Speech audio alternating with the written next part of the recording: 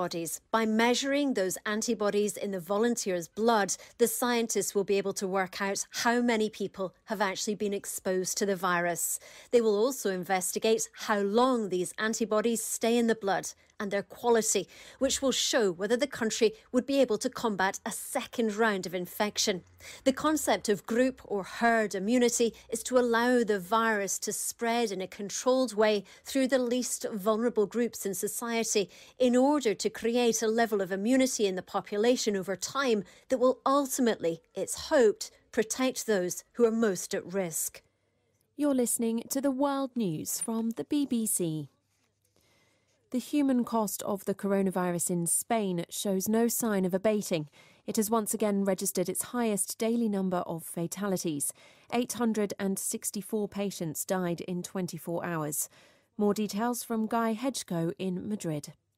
The latest increase in the number of infections means that the country has now registered more than 100,000 cases. The government has been saying for several days that the virus is showing signs of stabilising. And despite the grim nature of the latest figures, new infections are growing at a slower rate than they were last week.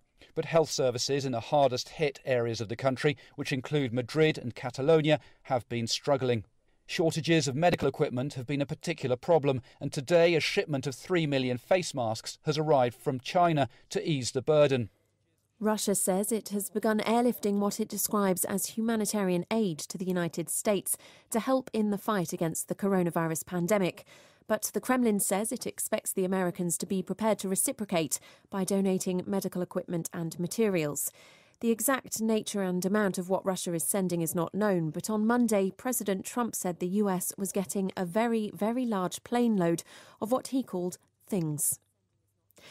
The Australian media group News Corp says the coronavirus outbreak means it must suspend printing about 60 regional newspapers. News Corp, owned by the tycoon Rupert Murdoch, said the pandemic had caused a rapid decline in advertising revenues. Amnesty International says it has evidence that civilians have been killed in recent US drone strikes in Somalia. The rights group said an 18-year-old woman and an older man were killed in 2 separate strikes which injured 3 other people. The US has described the victims as members of the Islamist group Al-Shabaab, but Amnesty said satellite and video evidence and local testimony disproved this. BBC News.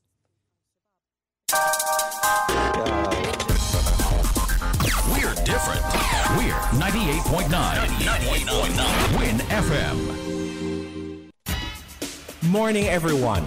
Welcome. You are inside the Meridian Medical Corner on Win FM. Brought to you by Meridian Medical Consultants, South Independence Square, Bastaire. In our little corner, we discuss and answer your questions on common health issues and how they may affect you. It's your health. Get involved.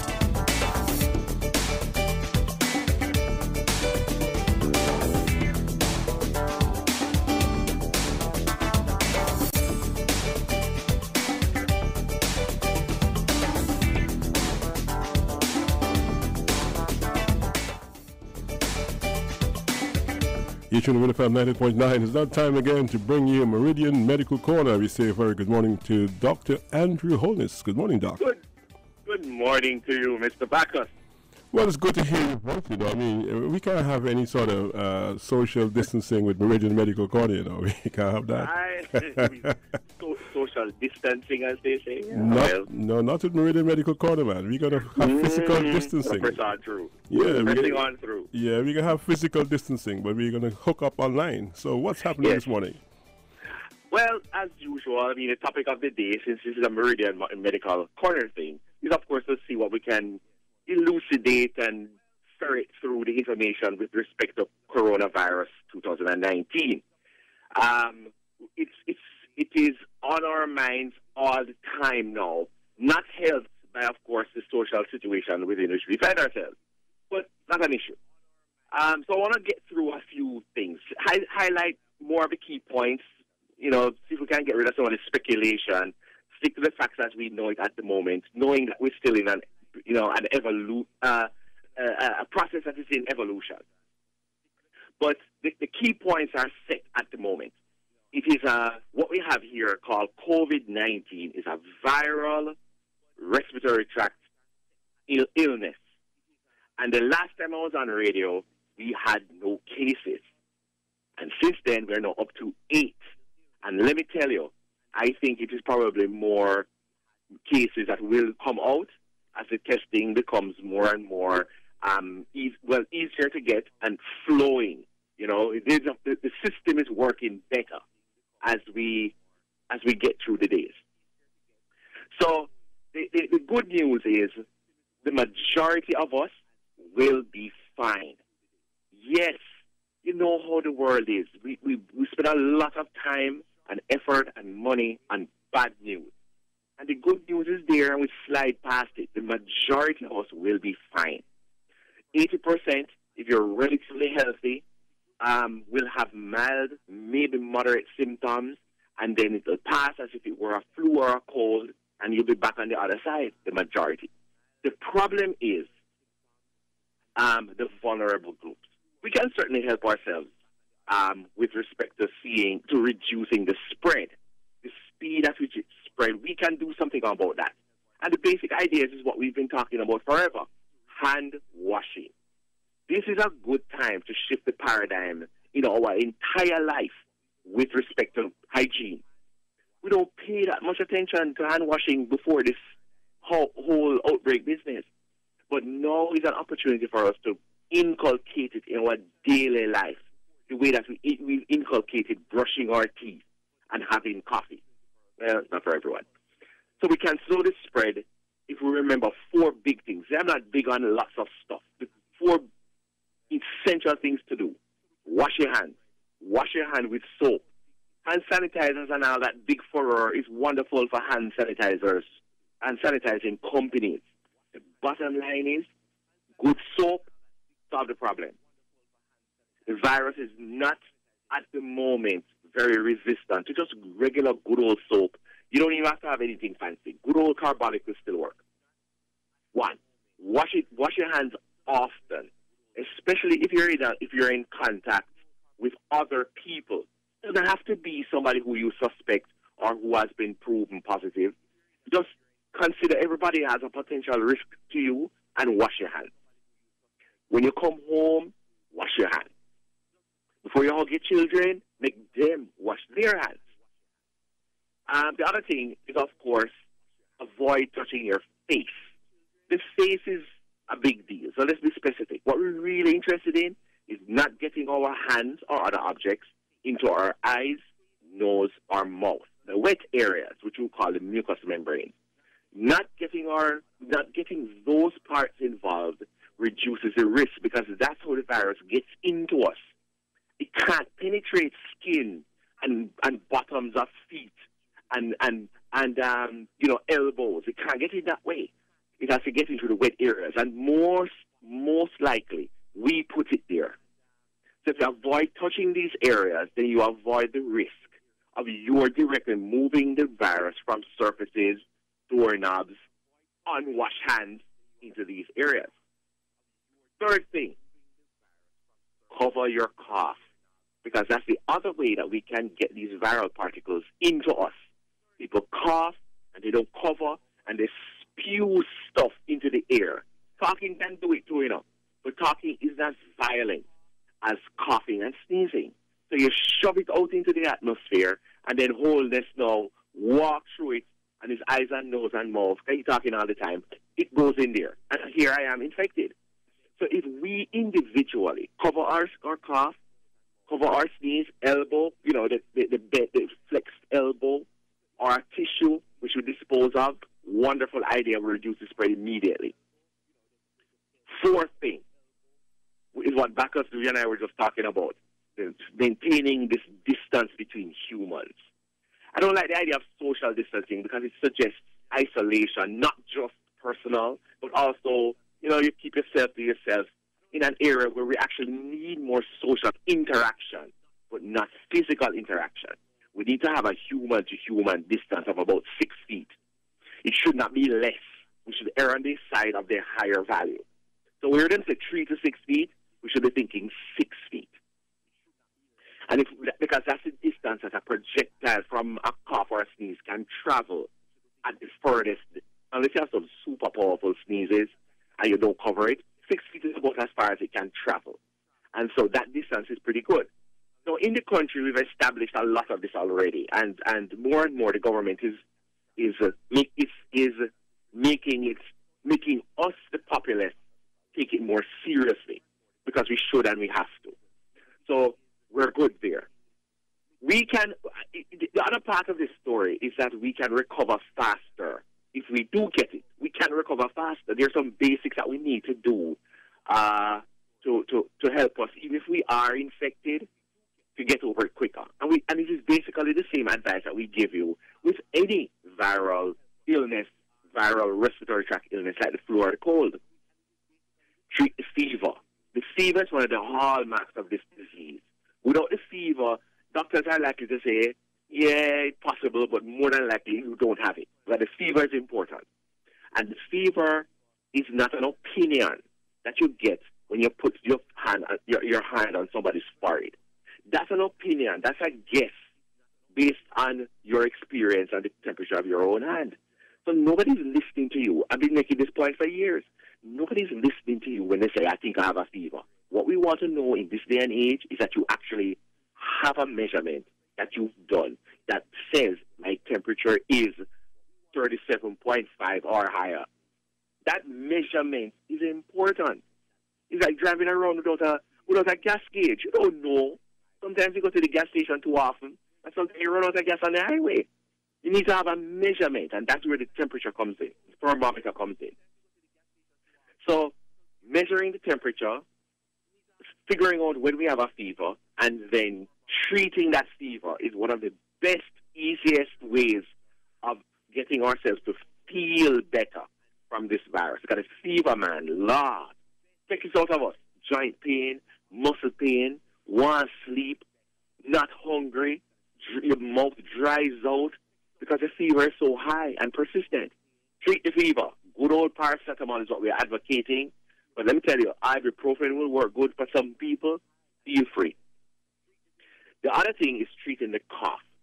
The cough is generated because of all the fluid that the virus causes to have happen and the draining that goes on down into the chest. And with coronavirus in particular, it seems to direct itself towards lung tissues very much. And it also can cause a cough.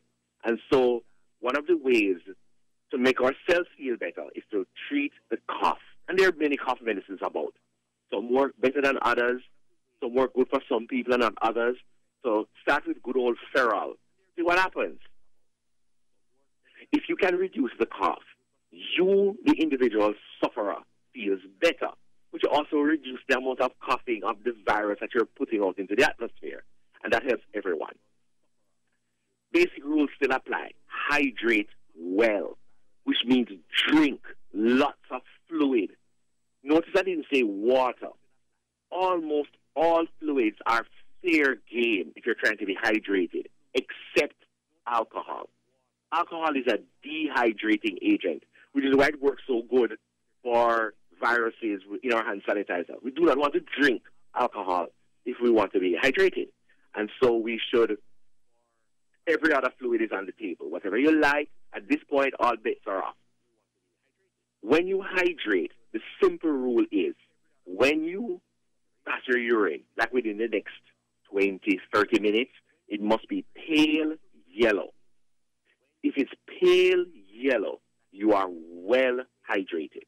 If it is dark yellow and concentrated, you have not hydrated well in the last hour. So it is important because these are the things that make you feel better and recover faster. Eat fresh fruits and veggies, as fresh as you can get them. You get the multivitamins and the minerals that you require to help you recover from this, replace the resources. So fresh fruits and veggies are basic to managing this thing. I don't know what will happen with all the curfewing and the lack of supermarket, but the idea is fresh fruits and vegetables. That should be part of what we went to the supermarket for yesterday. Rest enough.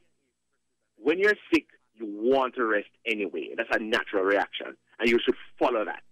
It doesn't mean that you have to sleep. It doesn't mean that you have to just lay there, sit there, and just don't move around. When you drift off, you drift off. You get some water in a bottle and so on. Resting enough is important. Get a nap during the day. Go to bed earlier. Wake up later. In all of this, we need to reduce our stress, levels of stress. Thank you for the government. They have said nobody's at work today. So that stress of having to face the public and the traffic and the police pulling you over is gone today. Stay home, chill. If you have internet like I don't have, you can Netflix as much as you like. So the reducing stress is important. And of course, when you start to feel better, exercise regularly. Don't mean going to the gym. I mean finding something physical that you like to do and that you can do regularly. The fitter you are, the easier it is to recover from these things and the less vulnerable you are. But as we segue into the last thing I want to talk about is vulnerability. Though the majority of us will be fine, that is not the case for all of us. And amongst us are the vulnerable, the people who are 70 years and older, who might be generally fit, but their only risk is just being over the age of 70. We have to look out for these people. These over 70s are the ones that we should be emphasizing isolation, even if they're not sick and they're not exposed.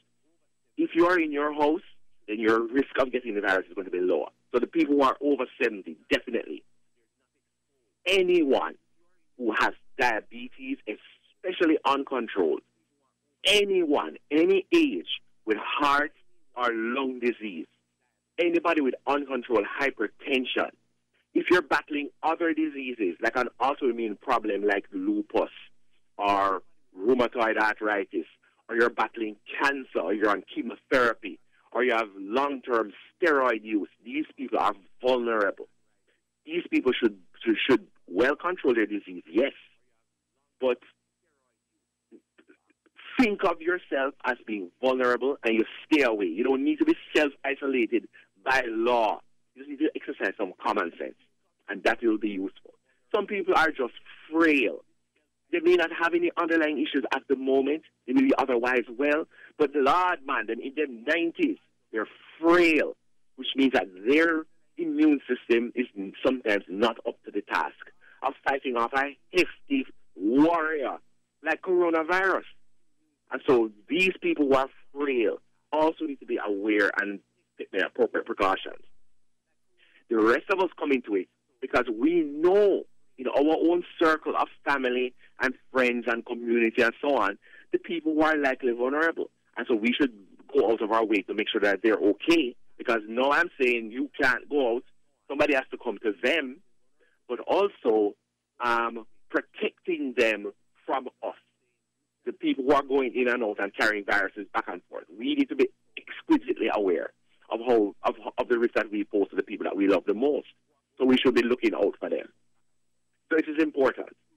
Eventually, this is going to hopefully it's going to start a whole new trend that especially Meridian is going to be into. The idea of learning, adapting, and acting. You can learn information, you adapt your lifestyle, and then you act on that, on those changes.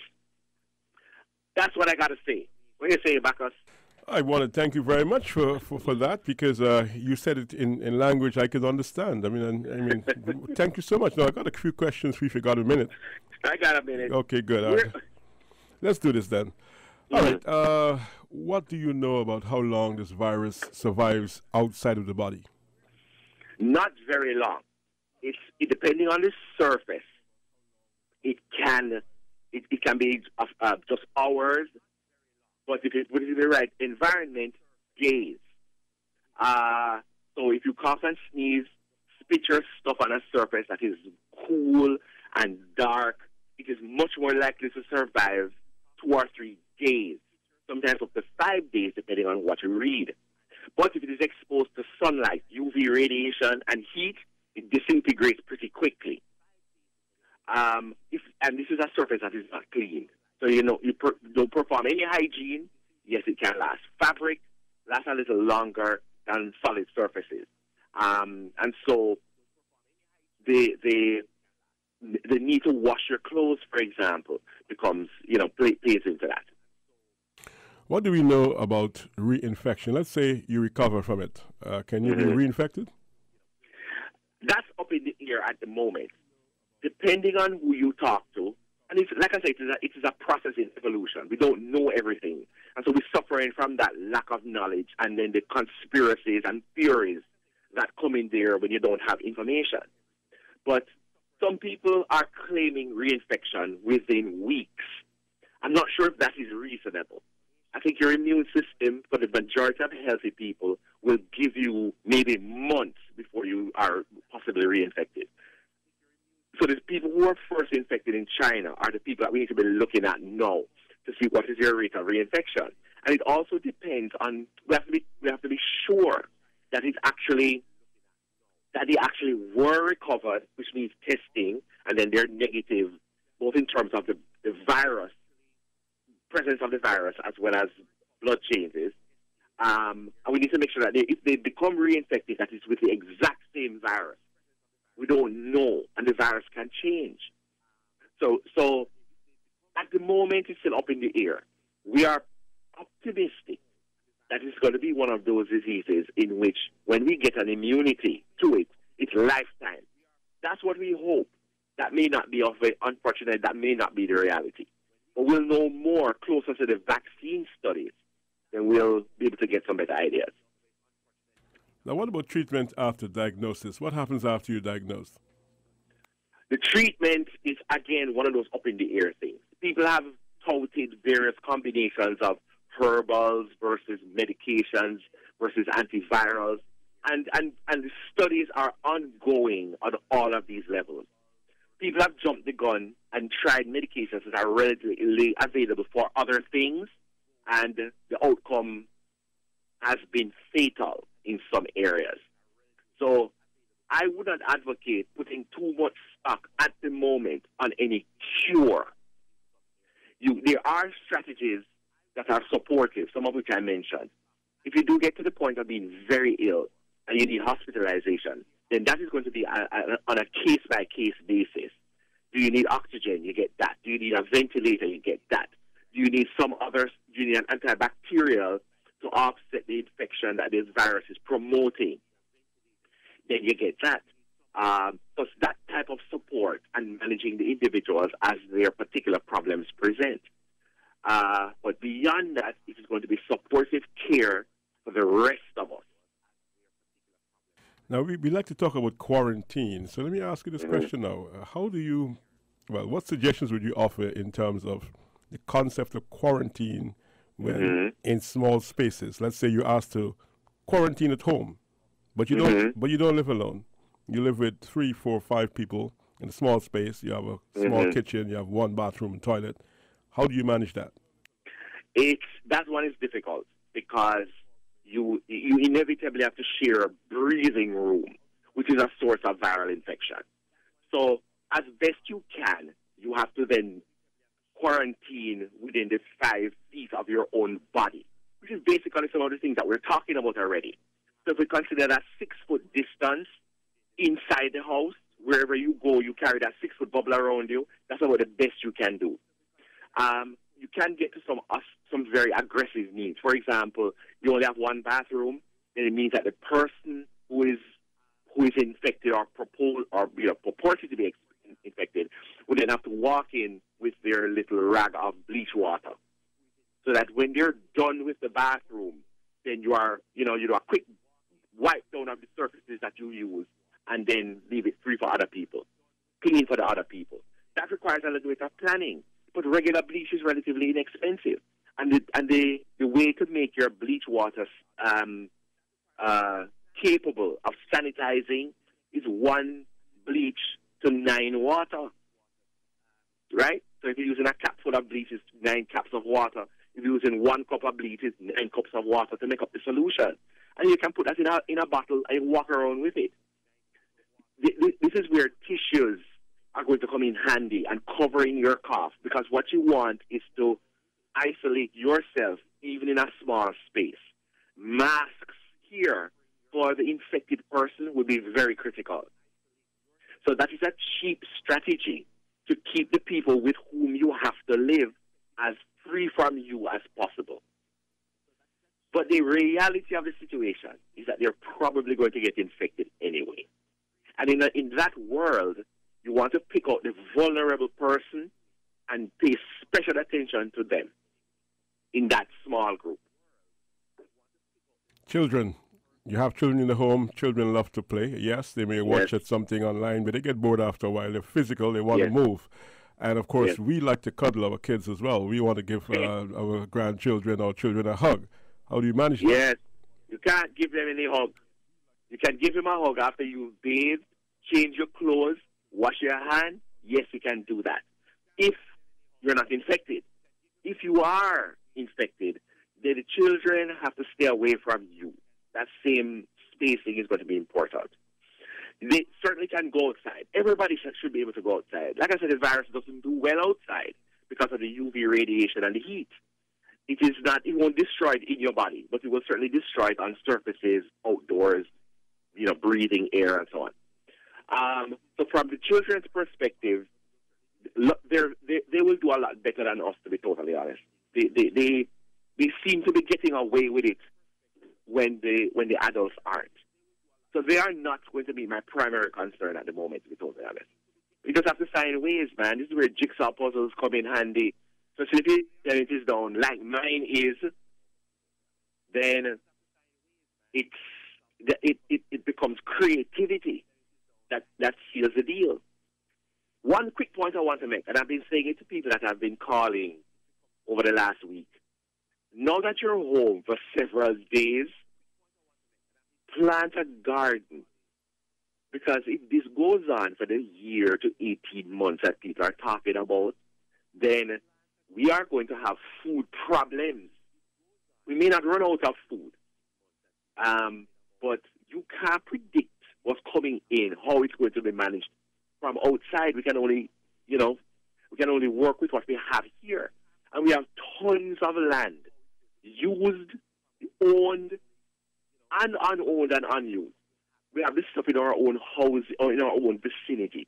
Plant a garden. Talk to your neighbor. Get some seeds. You understand? Don't plant all the same thing in a group. Plant cucumbers over here and tomato over here. Peas come in about 60 days. Your broccoli, some cabbage, some carrot can grow in Sinkit. These are all wonderful fruits. Kale does well here. Pak choy does well here. And green bananas are available. And the monkeys don't like green bananas so much. So these are ways that we can occupy our time, get our children involved, and produce in a way for an apocalyptic crisis going forward, and hopefully we never go back to how it was before. I was talking to someone in New York City whose best friend lost her mom. Wow. But the mom never left the home. The mom was always indoors. So I want you to speak to us a little bit about when you go home. So some of us are essential workers. Some of us basically have to do something. Mm-hmm. When you get home, right? So let's say you're young and it can't affect you so much, and you have older people in the home, and you get home. Because so you wash your hands, but it's not just your hands, is it?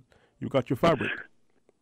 Right. So there are strategies that people are touting and developing depending on the world that you're in. But the idea is, don't wear your work clothes home. What we've done at Meridian Medical is that we come in our street clothes.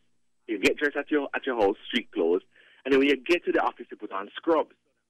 And then you interact with your patients in scrubs and your lab coats and so on. And then you take those off, leave them at the office, and then put on back your street clothes and go home so that you reduce the risk of the fabric bringing it home, even if your hands are washed. Some people take it a step further in that before they interact with their family, the clothes go in the laundry, the special garbage bag laundry, because that reduces it spreading around. And then you shower head to toe and then interact with your family. But you have to do this consistently. Shoes should not come inside. You should stay outside. And so, that is well, at least, at the door.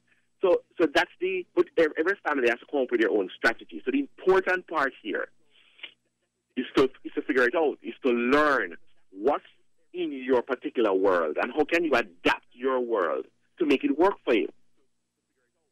So if you have a bathroom close to your door, close to your inside, when you get in, then that would be the bathroom that you would use, and then you forbid everybody else from using it. That kind of way, or you have a bleaching policy, a sanitizing policy in your house that say this bathroom is going to be sanitized every twice per day. The variations are going to be wide, but it requires us thinking about it ahead of schedule, being creative based on what is available to us and what are our resources. Answer the question. Yeah, man. Yeah, you did. You always answer my questions, You don't have a difficulty at all. But let me ask you about the sufferer. And the sufferer is the person who, across our Caribbean, is trying their very best with very limited resources. What are some of the things they can do that don't really hurt their pockets? And, of course, they can't get access to sanitizer. They can't get access to this and that. And even if they couldn't buy a whole lot because, the money is your money's not flowing. Resources, yes. So what would you say to them in terms of homemade or Meridian Medical corner made? Something like that. Some things are, wow. Dr. Liebert came up. I saw him we have a little doctor's chat, and I saw him with a picture of a homemade shield that uses half of a island purified big water bottle. They cut it vertically through the cap downwards, and then you have a face mask. That's cheap. You can get 2 face masks out of every bottle, and because it's plastic, you can somewhat see through it, and it's definitely a barrier. That's cheap. Bottles are everywhere. Just another form of recycling. We use the garbage bag strategy a lot. You cut the top off, you cut a hole, a neck hole in the garbage bag, and arm holes, and all of a sudden you have a cheap biohazard suit, because now your body is protected from the spray of your patient's client's interaction. You can't do that with masks. That's a problem. To manufacture a mask, it's them online sometimes, might require a little bit more doing. You can't use cloth to filter out viruses. That's not going to work. Use a false sense of security. It can certainly help you with droplets, but it doesn't do very much to prevent the viral particles from getting into you, especially if you're in the world where the viruses exist. So the mask might prove a little bit more challenging. Plastic is going to be your best bet. So if you can figure out a way to use plastic as your mask, then yes. But hopefully this is what we're calling upon the creativity of the Caribbean population to achieve. The bleach is cheap and available. And use bleach a lot. Practically every household will have at least some bleach, and that's as good a sanitizing agent as you need. You don't need alcohol. You just have to, contend with the downside of using bleach everywhere, which is, spots on your clothes and stuff. And like I mentioned before, any soap is a good starting point. Soap's job is to dissolve fat, and it does a very good job with viruses. So household soap, laundry soap, dish soap, hand soap, face soap, blue soap, all can work for cleaning yourself of viruses. So and you can share. How much soap do you need? You have one powerful blue soap bar. You cut it up into small pieces, and there's your family. Everybody have a little piece of soap. So we can certainly find ways around it. And finally, Doc, and I want to thank you for that, because I'm always thinking of how you're going to keep up if you don't have the resources, and there must be And we are, as Caribbean people, we are very creative people. So we just need a little. We just want a little, a little. You know, you just want a little thing, yeah, a little right thing. Direction. And I agree. once we get in gear, we're good to go. Finally, now, you know, in terms of we're social creatures, as we spoke about early on, and we spoke about social distancing. I want to turn it on its head and talk about social inclusion in the context of those people who perhaps you have not reached out to for a long time. It's a good time now to perhaps you think, give somebody a call, check in on people, especially those who can't visit at the moment. Yes, which is where me and social distancing kind of separate. Because I think, as you mentioned, you're calling it social inclusion, which is a good idea. Because now is the time when especially we can't go anywhere, we are savvy enough with our tech to say, no. We can still meet. We just have to do it via Zoom. And yes, our neighbor down the road that we barely talk to because she's home when I am at work and vice versa, now is the time for us to reach across. So we can't necessarily go have a conversation across the fence, but we can certainly pick up the phone and call or have a WhatsApp chat. You know, these are nice way to get close to our family. Everybody's home, and we can. People and family that we don't usually talk to, now is a good time. We can make new friends. We can decide, say, you know what, we are going to go out of our way to include others. And we can do it haphazardly, sure. Stick to the people we like and know. But it is also an opportunity for social diversity and social change in terms of just the people who we interact with, who we usually interact with. We can now expand that. So I think that this might be a good opportunity to take the negative part of our very media-centered world and use it to our social advantage. Now, there's no legitimate reason to be on Facebook, legitimate reason to do Hangouts, because we can keep those lines open. And I think we already know how to do it. It's just that we need to do it now with a purpose, not just to waste time. Doc, I want to thank you very much. Always a pleasure talking to you. Thank you so much for your recommendations and your ideas, and I want to wish you and your team, your family, all the very best as we all adapt and adjust to what is reality these days. Thank you so much for your time. Man, thank you for having me once again online. This is useful. The more information we can get out there, the better.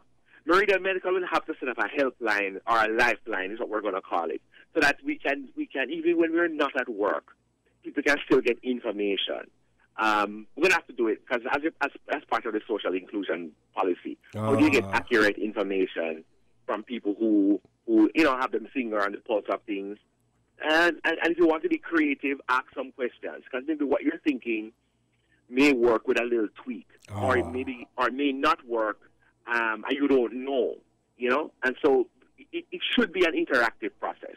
Well, it should be. It has to be, Doc. I mean, in these days, I'm seeing more and more people just sending messages, statements, recorded statements. Yeah. I mean, they're useful, but nothing beats an interaction where someone can say, hey, I understand what you're saying, but let me ask you this. So the question and answer part of it I think is vital, and I think I have a very small crystal ball which I'm going to just rub a bit right now. I can tell you something. I'm seeing in your future an app, Doc, with a bot who answers questions 24 hours a day. My brother is IT, so I will ask him about that. All right. Okay. Well, have a great day, man. Take care. All right. Bye-bye. Thanks, everyone. Yeah. All right. Bye-bye. What do you want in your pharmacy? Superior service? Check Meridian Medical Pharmacy. Quality drugs? Definitely Meridian Medical Pharmacy. Great prices? Always Meridian Medical Pharmacy. Call Meridian Medical Pharmacy at 465-5096 or 7 or 662-3274 or stop by at South Independent Square Street, Basse-Terre. Meridian Medical Pharmacy. Quality products, superior service, best prices.